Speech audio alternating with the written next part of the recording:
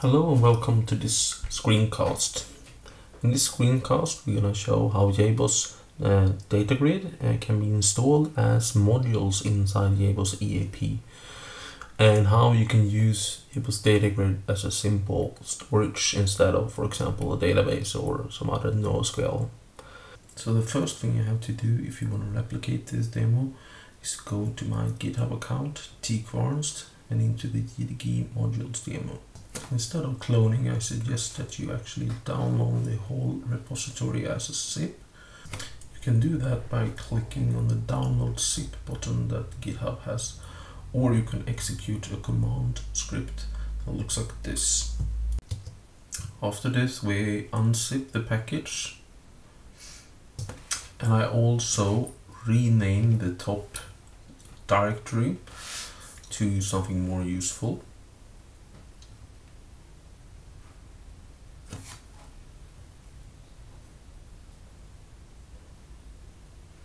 In this case, I'm going to use JDG demo.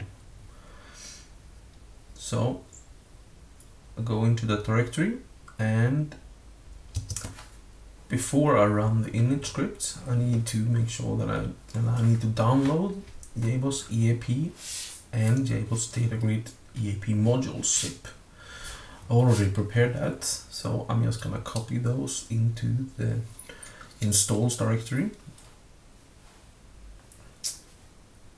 So first the EAP, I'm using EAP 6.2, and after that we're gonna use the JBoss Data Grid. I'm using JBoss Data Grid Beta since the EAP 6.3 is not available when this recording was made. After that we're ready to run the init script.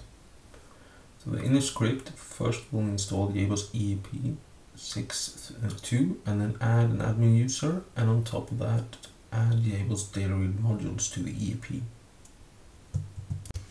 Installed binaries are available in the subdirectory called target, and we should now be able to start JBoss EAP by executing a command that's located inside EAP 6.2 bin called standalone. So everything successful, we can now move on to the next part of this demo. When the setup is done, we can move directly to the lab guide, and in the lab guide the first thing we need to do, we can actually skip the install build and mock project because that's exactly what we've done so far. So we're gonna move on to some additional steps, which includes building the project. So we'll change directory into projects, to do is the name of the project, and then we can run maven package JBoss AS deploy to build and deploy this to running EAP instance. The to-do application is a simple to-do application that is a mock-up, and we should, when successfully built and deployed, we should be able to open that application, and we can see that everything's deployed correctly. So now we can open the application by going to localhost 8080/to-do, and here you see a little to-do list, and in this to-do list we have 2 actions, and we add the actions have the tasks actually. This task I can mark as done, or I can create a new task, but as you will notice, so far this is just a mock-up project, and when I press create here, it doesn't actually create anything, and actually my status change to done is also not persisted. So that's the next step of the demo. If you follow the lab guide, you can see that the next step is actually to start changing some files. But before I do that, I wanted to import the project into Eclipse, or actually JBoss Developer Studio. so that we can have a good IDE to change and look at the files and change the files. So when that is done, you can see we have a project with a POM build file, and that POM, and we also have some Java code in here. So this is actually an AngularJS application, and it's using REST interface in the background to communicate with the server.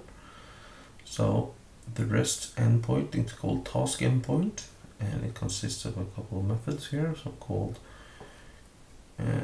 create, list all, and update. And they're all mapped to different post, gets, and push requests. As you can see, they're all using the task service. And task service is a CDI bean that's injected into this.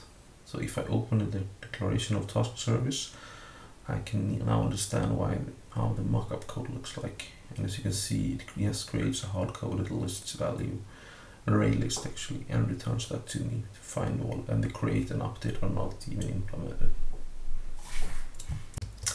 If we now go back to the lab guide, we can see that the next step the lab guide suggests is that we add some dependencies to the pom.xml.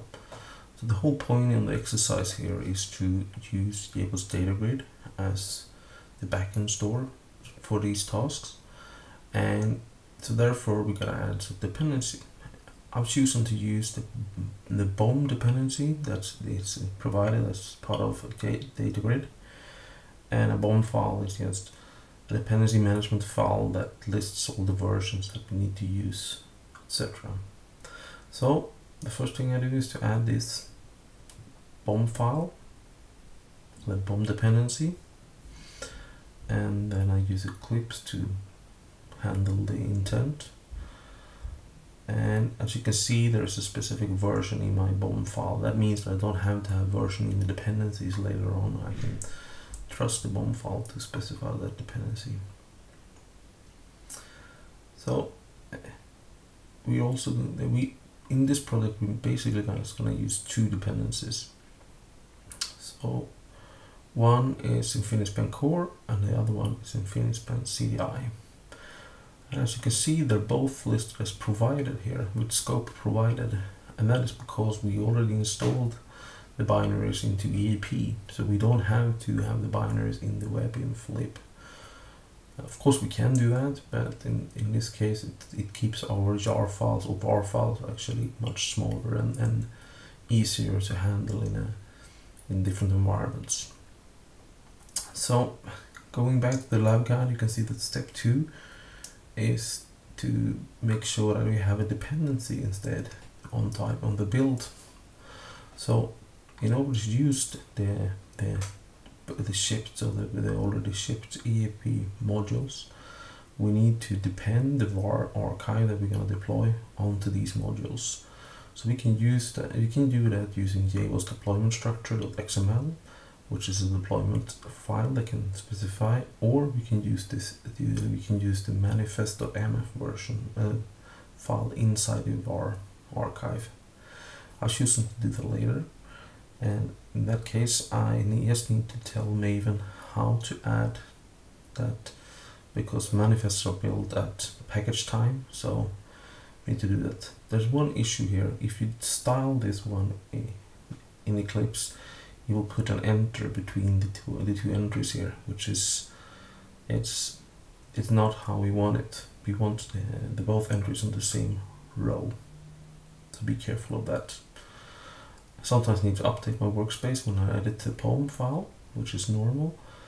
And now everything should build fine.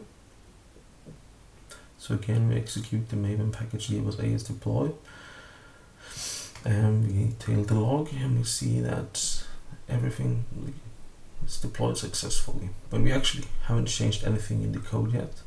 So let's go back to the code and open the open the task service class. So here we go. So the first thing we need to do is to inject a data grid or Infinispan cache.